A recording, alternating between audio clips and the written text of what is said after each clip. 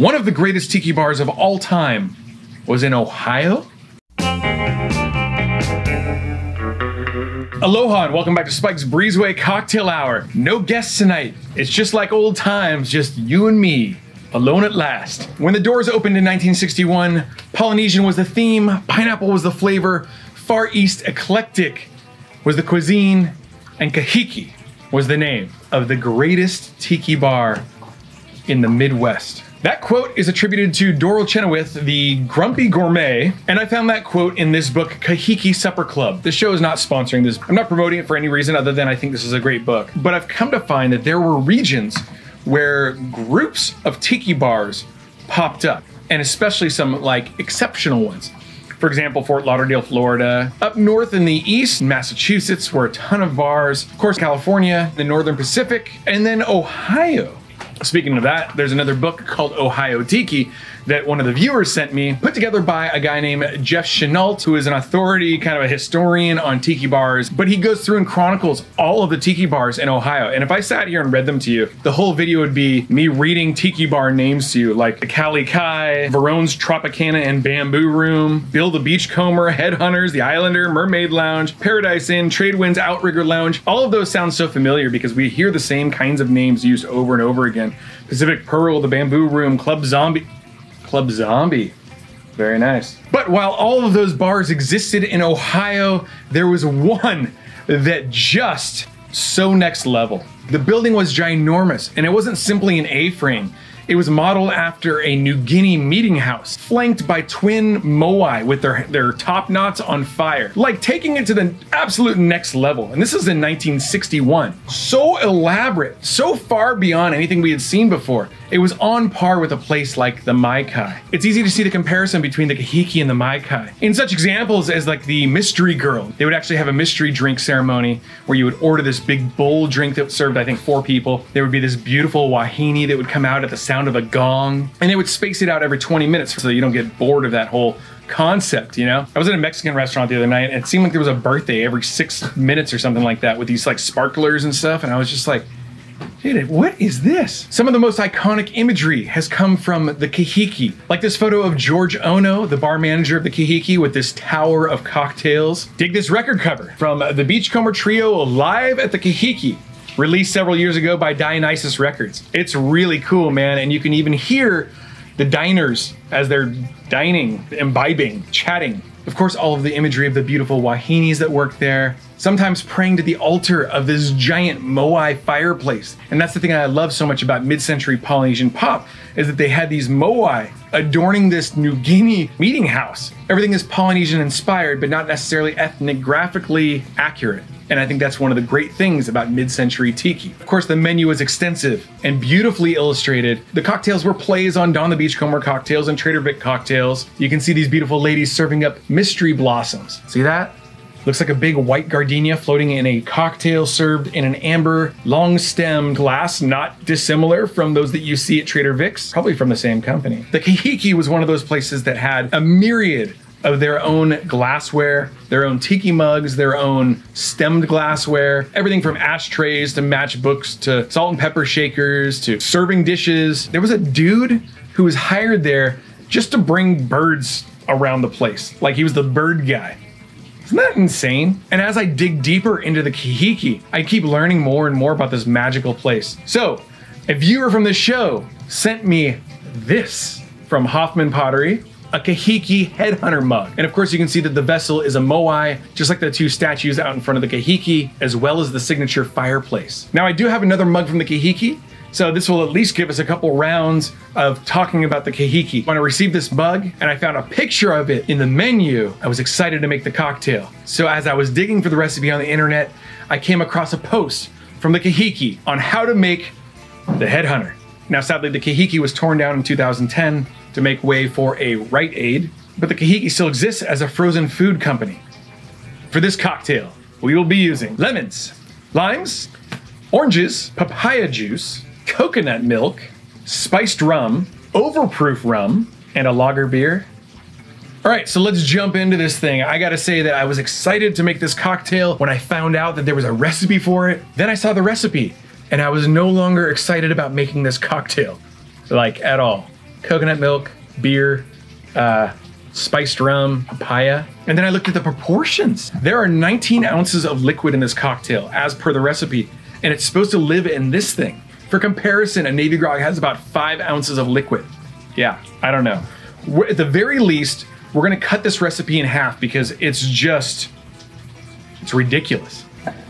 Okay, the recipe calls for 1 ounce of lime juice. We're gonna cut that in half and do ½ ounce of lime juice. We're gonna pour that into a glass. 1 ounce of lemon juice. So we're gonna do 1/2 ounce of lemon juice into the glass. 2 ounces of orange juice. So we're looking for 1 ounce of orange juice. 1/2 ounce of papaya juice. I don't know about that. And then things get weird. It said 3 ounces of coconut milk, so we're gonna turn that into 1.5 ounces of coconut milk. Okay, that is gross. That is super gross. This is unsweetened coconut milk. Ugh, really? Dude. Oh God, it's like lumpy. Okay, I gotta wipe this up. Ugh, coconut milk. Ew. Coconut milk seems super gross. Does this goop go bad? Blech. Can it curdle? I mean, it was in a can, right? Thai kitchen coconut milk. Coconut milk naturally separates and hardens. Shake well before opening and stir before using. Refrigerate after opening. Okay, I guess it's okay. It's lumpy though. Blech. Okay, the instructions literally say to mix the liquor in a tall tumbler. I'm gonna do it in this thing. So we're gonna do 2 ounces of spiced rum. I do love Kraken. If I have to drink spiced rum, this is the one. And then it says 3 ounces of high proof rum. I figured this is appropriate for the era, though we are gonna turn that into 1.5 ounces because otherwise this is a ridiculous drink that will fit in the ice bucket. Okay, then it says to stir in to the juices and then shake with ice. Weird, right? Maybe that has to do with the coconut milk. I'm just gonna give that the old whiffaroo. Oh! I don't want to drink this. And we still have to add beer. Oh, it smells bad. It's like the mix of the coconut milk, papaya. It's just all of these things. And then you can smell the 151. It's like there. Dude, I don't want to do this one. I love the Kahiki. I love the building. I love the lore. I love the menu, the girls, everything that had to do with the Kahiki. But not this drink. This drink is ridiculous. This is a ridiculous drink. Okay, we're gonna add in some ice to the tin here.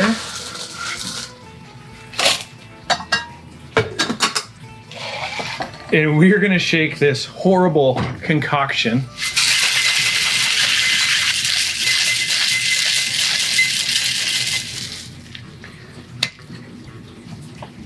I mean, it smells better when it's cold, I guess. Ugh.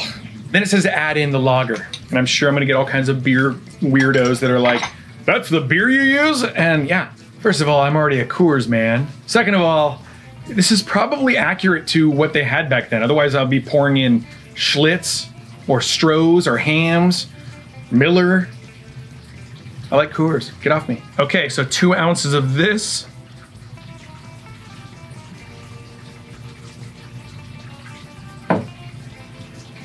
Oh God, I don't want to put that in a drink though. And then it says to stir it in.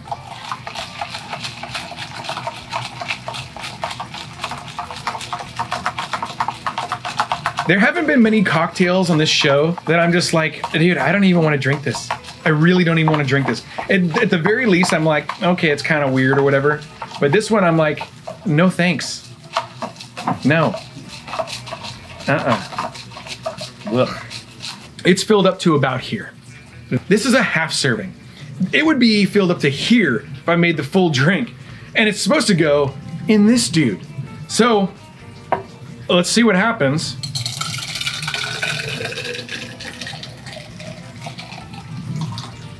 Oh, okay. We're gonna add some ice to fill. Here's Phil. We're gonna garnish with a maraschino cherry and a pineapple chunk, just like they did in all their cocktails. The only difference is I'm using a vintage sword skewer. The Kahiki had moai skewers that were also green. I just ordered a bunch of those because I found them on a website. So next time we do a Kahiki cocktail, we will be using the proper picks. And to be honest, I almost put a hold on this thing because I was like, dude, I don't want to do it without the proper thing. But then I really wanted to talk about the Kahiki too. So we're just gonna do it.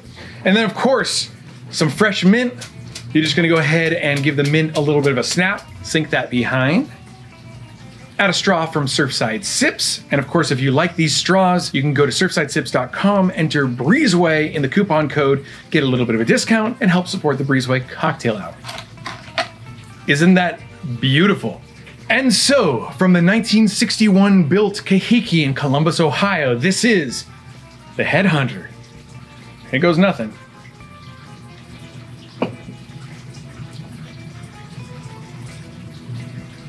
No. Yes? No. Huh. Okay. So this drink tastes like nonsense. You get the acidity of the lime and the lemon. You definitely taste that. And then you get a little bit of the heat from the 151. The coconut milk, you can taste in there. It kind of smooths the whole thing out. It's like a milky, watery kind of flavor. I definitely taste it in there.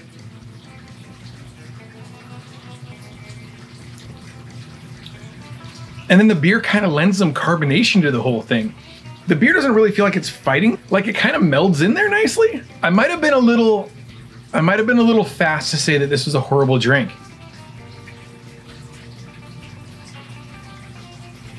It's not something I'd order. I'll tell you that much.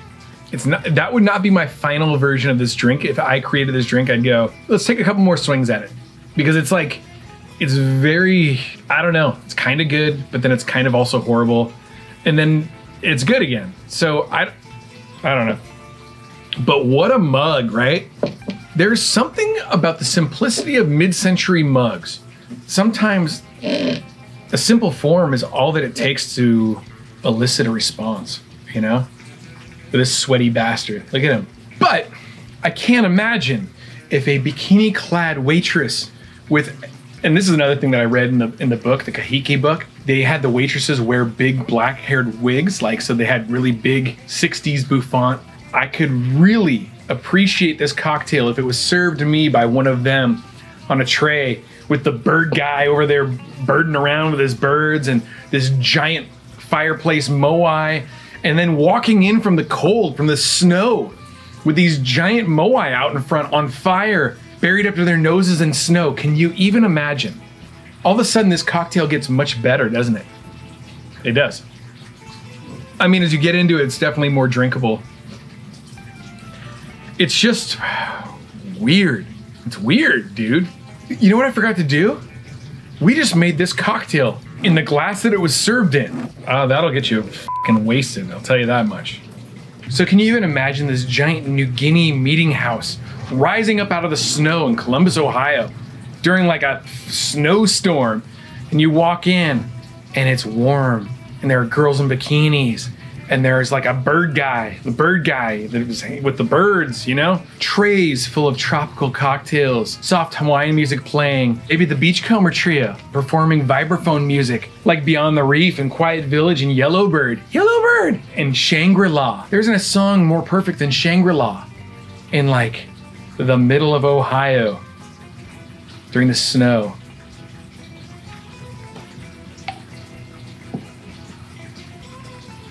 Weird. Oh, it's like fruity but milky but sharp from the 151, and then like spiced because of the Kraken. This feels like a later recipe, doesn't it? It feels like a recipe that evolved and just turned ridiculous. I don't know. If anybody in the Kahiki business wants to weigh in on this recipe, do so in the comments below, because I am extremely curious as to what in the world this recipe is. But it's kind of good. But it's also horrible. But it's kind of good. I don't know. Very confusing. It's a very confusing recipe. Oh, I have seen your messages. People going, dude, I liked your set before you changed it. And I think we're all, me included, referring to this back here. I painted that with flat paint so it wouldn't be all shiny and reflective. I think that was the wrong move, but I'm not done up there. So stay tuned. Also, people are like, dude, where did the vines go? The vines are coming back. We remodeled the breezeway. There's a giant A-frame above my head right now, and I can't wait to share that with you guys. So let's stay tuned for that as well. Folks, if you would like to support the Breezeway, you can join our Patreon. And for $10 a month, I will send you this incredible little enamel pin with our jug logo on it. I appreciate the support so much. I'm not making hardly any money from YouTube. For some reason, this show has eluded the masses. I don't know, it's weird. I think it's a pretty good show. I enjoy it, and I think some of you guys enjoy it too. If you want a quick cocktail recipe show, those shows are out there. If you want something that focuses and educates about mid-century tiki cocktails and culture, this is the only spot for it. So I want to thank you once again for joining me on Spike's Breezeway Cocktail Hour. If you aren't already, please consider subscribing to the channel, slap that like button like you slap the mint, and I will see you in the next cocktail episode. Aloha. Ugh.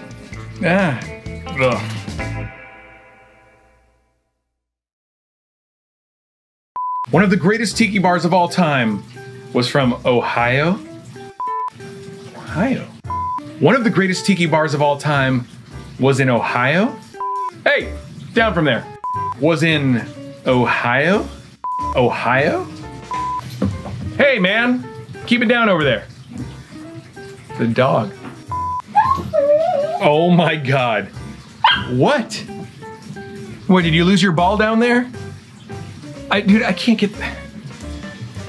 Where's your ball? Okay, I hear you. I know, I don't see it. Hey, come here, Sparks, come here. Come here, come here. Come here, baby. No more jingle jingle. What? I guess that's the Midwest, right? Ohio? Hey Siri, is Ohio in the Midwest? When I came across this flyer in the year, they would bang a gong and this beautiful wahine, where this beautiful wahine would come out with this big Hey man, quiet. Sparky. We're gonna garnish with a maraschino cherry and a pineapple. What? What was that? You don't like that? We'll be using the proper, what was I gonna say? Dude, I don't even remember. Tonight, we're gonna make the cocktail in the Sparky. The bird guy, you know, with the birds. The bird guy. There isn't a song more perfect than Shreng. I wanna thank you once again for joining me again. Sadly, the Kahiki was closed in 2010 and then bulldozed to become a Rite Aid. And thus is, I've said it before on the show, that if you like tiki, if you like mid-century stuff, you have to be prepared to be bummed out a lot. I remember when I came across this flyer and I was looking at it and I was like, that looks pretty cool. Wait, Ohio? I'm not going to Ohio. Yeah, I think in 2000, I was 23 years old. And I certainly wasn't gonna fly to Ohio to say farewell to a restaurant that I had never been to before. But if I knew what it was, dude, it kills me that I had this flyer. I knew this event was going on. But at 23 years old, you're like, what am I gonna fly? I'm gonna fly across the country to go see a restaurant close? That sounds insane. It's like they close a Coco's down the road, you're gonna go and see that? But knowing what we know about this now, this was a culturally significant art project. That's what I'd like to call it, an art project. But look at the event. Live from Honolulu, Don Tiki performed. The Hula Girls, my band, performed with Don Tiki at Tiki Oasis years ago. I got a standing ovation because my voice was broken. Like, couldn't sing at all, like could not. So it was a pity ovation, but certainly appreciated. King Kukulele was at this thing emceeing, and then Otto von Stroheim from Tiki News, as well as Tiki Oasis was DJing. Shag attended, Sven Kirsten attended. It was one of those things that you just, I missed that I missed it. But by making these cocktails, drinking out of the mugs and the glasses that they were served in, and talking about the history of the Kahiki, you and I can go there together. Aloha.